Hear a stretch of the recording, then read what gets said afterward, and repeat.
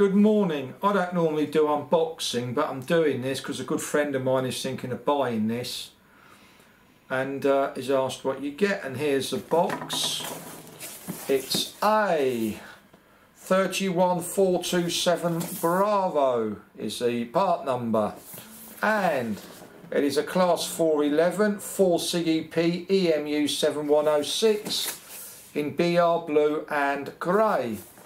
And here is the box. Nice box, nice heavy box like all Bachmann boxes are. The back, simple to see. Thank you. Okay, let's open the box and see what we've got here. I don't want to damage the box. We open it. Oh dear. Now you know why I don't do unboxing on camera. And you get coach there.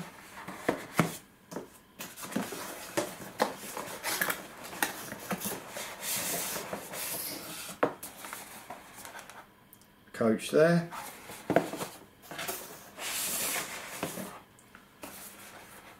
Coach there.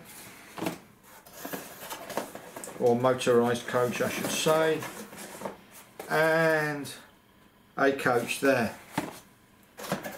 What you also get, I'll throw that on the floor, is you get the Bachmann Collectors Club, which you've all probably seen. Here you get a set of instructions. Let's push these down a bit, move them out of the way. You get an instructions which you can see there. Only one car is powered, as it shows you there.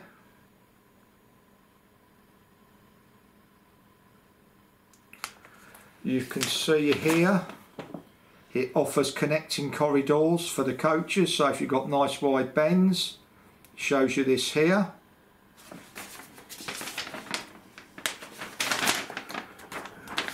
You open the instructions up and you can see it's all nice and clear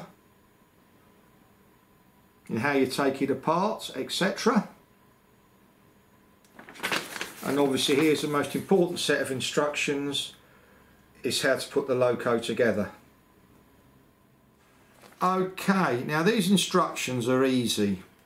The powered car, which you can see at the top, you know is a heavier car. Now the next one down, you can see the door is right in the middle, hopefully in this video. 4 windows, doors in the middle, then 4. And then the next one isn't. So you can see, figuring out how to put them together, if you do not have a knowledge of model railways and how they should go, or real railways I should say, is really, really simple. Okay, let's take them out one by one. Thank you.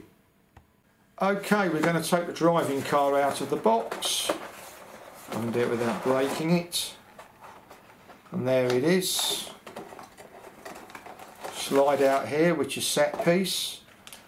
And with the powered car, you can see we have all the connectors and a number 46 headcode board. So we take the loco out. Remove this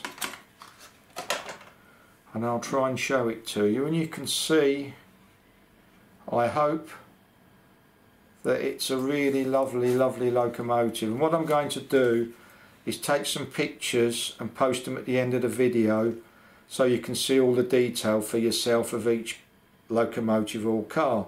So that's the powered car done.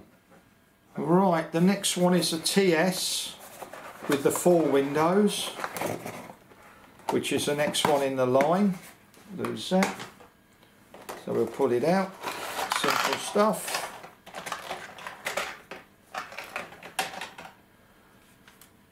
And there you go. It's a single carriage, corridor.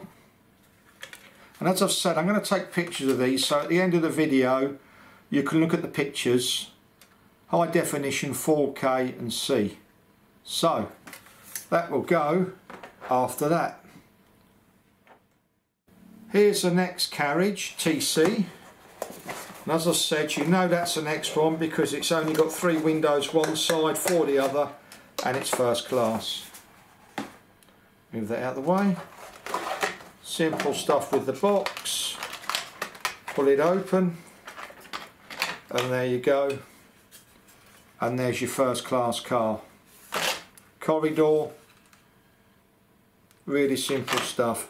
I hasten to add, it takes a 21 pin decoder, and TMC I think recommend a Lego Muffin decoder and speaker for this.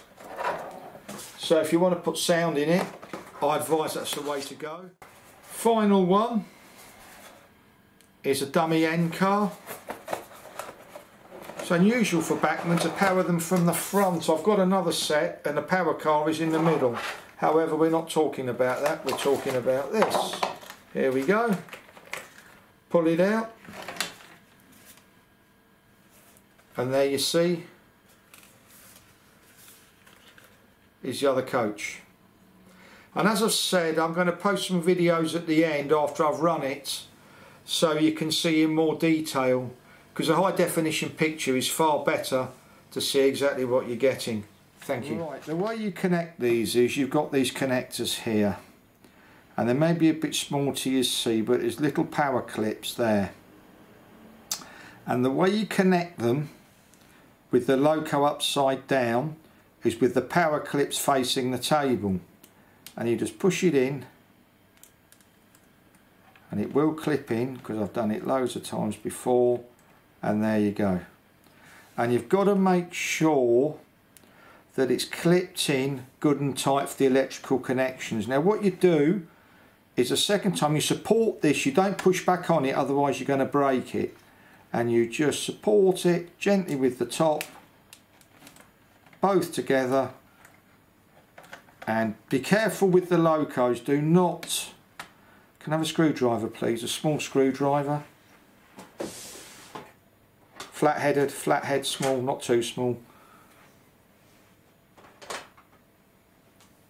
And you just gently push. Have I broken it? No, of course I haven't. And you push it in, but you do not put pressure on the coaches. And you can see here, that's it. They are a little bit of fun to do, and that's that connected up. I'm just going to have one more go at this. Yeah, that's fine. And that's how you connect them up, and for everyone. I'll show you again if I can. You've got the little power connectors here with the carriages down, roof on the table. You have the power connectors, and you gently push in. Now you can either use a small pair of pliers or a screwdriver, and in it goes. Simple as that. And as I say, you're careful not to put pressure onto the actual sprung coupling, otherwise you will break it. There you go. It's an easy thing to do. But for connection to the track, I connect one of these in. I'm just checking that they're all powered. They are, because sometimes the middle one is a dummy on these. So I'm going to push this in now.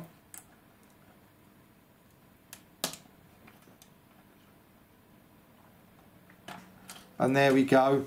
And I'll connect that when we've got all 4 on the track. Okay, here's our maiden run of our 411, and away we go. Let's see what it does. And action.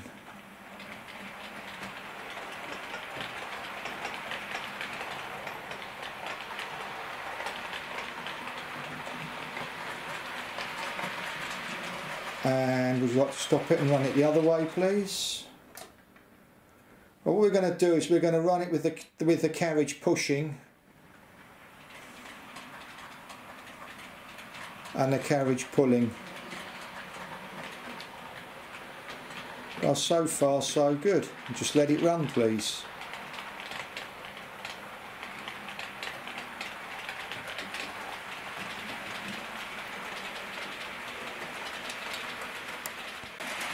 Okay, well, all the carriages have lights and we can see them, however they're not that bright.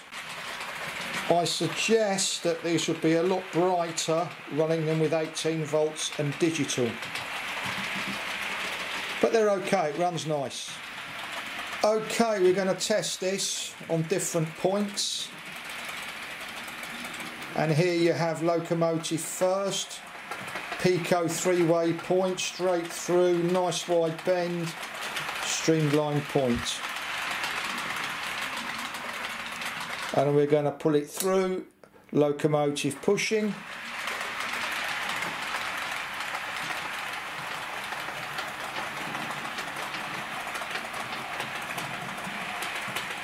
As you can see, that was quite easy. The next thing we're going to do is we're going to move it through slightly tighter. Again, a Pico streamline curve point, but on the other part of the point. That's nice and tight there, you can see that is tight. There's no problem there. And we're going to pull it through the other way. Locomotive pushing. And you can see that's a little bit of walk in the park. The next thing we're going to do is we're going to put it over on a bit of a tighter piece of track here, but first of all we're going to have to create that. So that's locomotive pulling. I'm going to change the other point, and we're going to pull it back. Locomotive pushing.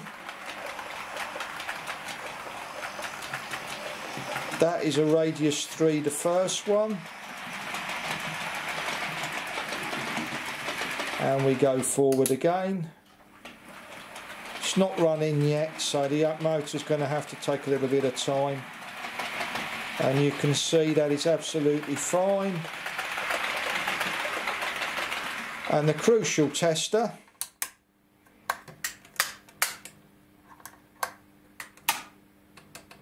is the radius 2, so I'm going to have to change the points here and there, and we're going to run it on the radius 2. So this is locomotive pushing, worst part of my track, radius 2, curve point, awful points, and that's locomotive pushing. It's a little bit wider at the other end, and we go through again. This is locomotive pulling.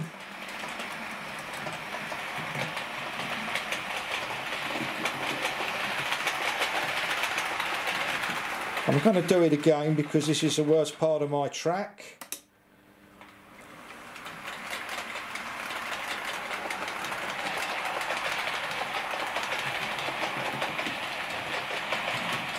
Locomotive pushing.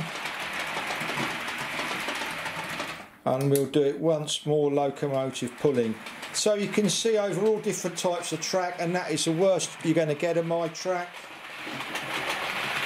Absolute doddle.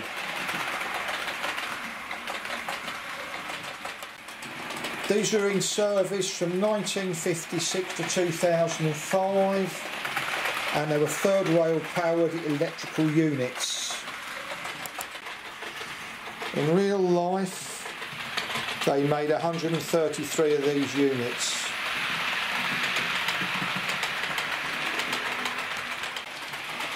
These in real life had a top speed of 90 miles per hour.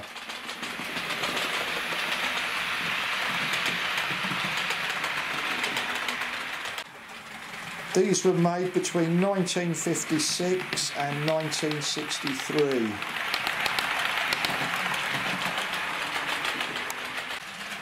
These were normally 4-car passenger units, but some of them were complemented by a buffet car in real life. These are Pico streamlined points. I do not have any set track crossovers to test it on. I got rid of them all, sorry. Anybody who travelled in the southeast, i.e. Crawley, Hawley, Redhill, will remember these. In East livery and Network South East livery.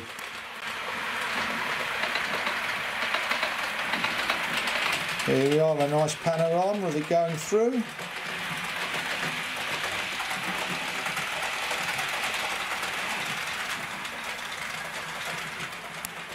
Here we are going through streamline points again.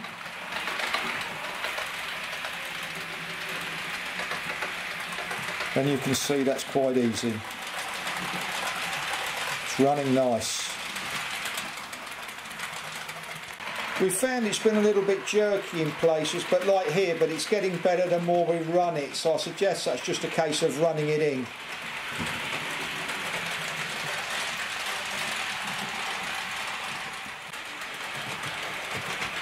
It was a little jerky around here, but you can see it's getting a lot better, and we're pushing, not pulling. These locomotives were all built at Eastleigh, and as I say, the locomotive is pushing. It's getting better down there. As I say, as we're running it in, it's starting to run a lot better. And can you stop the loco and bring it round in the other direction across there, please, so people can see? And loco first. I say loco first, that means the driving car. Now what I will, a little bit faster please, and what I will say about this is, for a Bachmann, it's taken more running in than any of the others we've had. You can see here, nice panorama.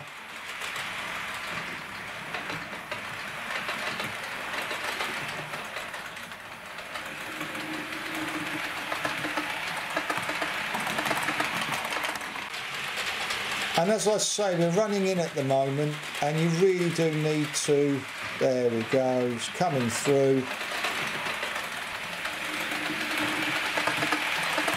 Perfect. Okay, well this is loco first, and you're going to see that it's going to come down and go straight round the bend, and we're going to leave it running. There you go. And if you can change the point please. And close C3-1, close C3, well done. And next we're going to take it straight down the track. So you're seeing it going over all different types of track and points. And here we go, and I'll focus on the loco and follow it down. Perfect. And next time you're going to see it, so open C3-4. The points cross over, C3-2.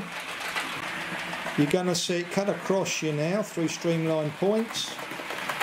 It's nice and easy. You follow the loco down the track with the focus. And next time it's going to go past the pond. So C3-2, close it. C2-2, oh, that's it, perfect. And now you're going to see it just go straight down past the pond. And I'll follow the loco with the focus, and there you've seen it deal with different track.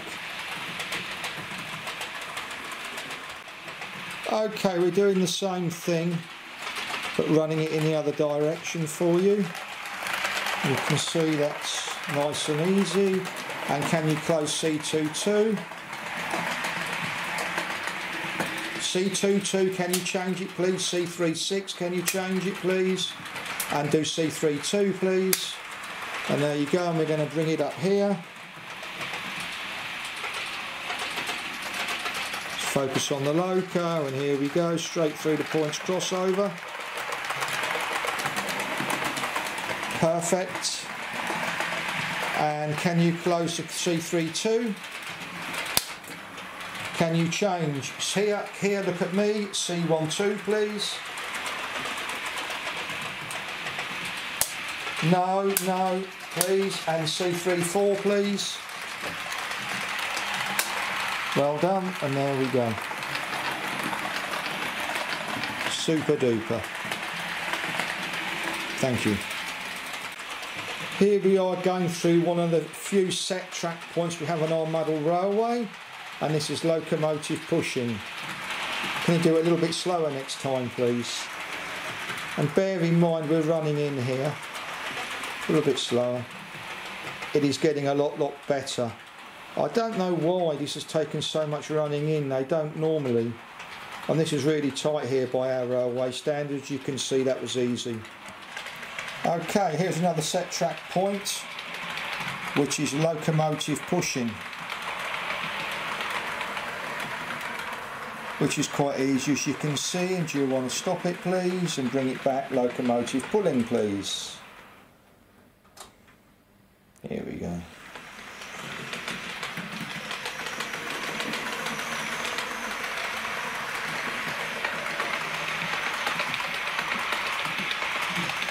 Easy. Here we are going through another set track point, and you can see it's absolutely fine. Okay, here's a stability test of the loco. Can you wind it up slowly to her at top speed?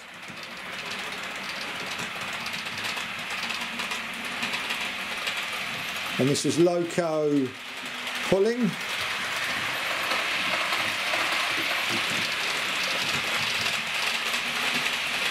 Lights are nice and bright now. Is that flat out yet?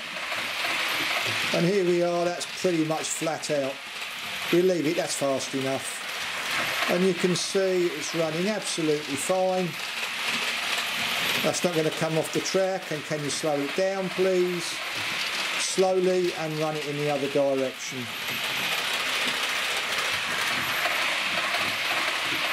Always with these, slow them down slowly. If you've got drive shafts in there and you just suddenly stop it, you risk snapping them with the inertia, like any other train, real life as well. And we're going to run it now, loco pushing, and we're going to give it some welly, and we'll see how stable it is. The engine was making a few strange noises when we first got it, but that's stopped. I think it's a case of running it in, and can you give it some welly please?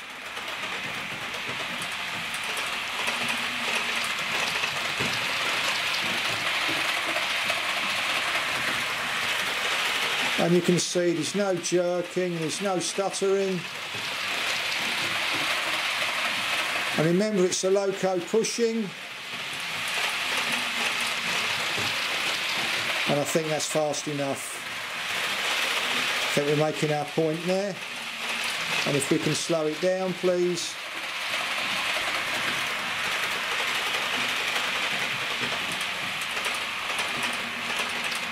Thank you for watching, and I hope you've enjoyed our test of 3147427 Bravo, a Class 411 EMU.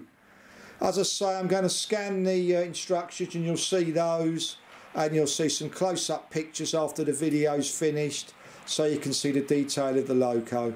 Again, thank you very much for watching.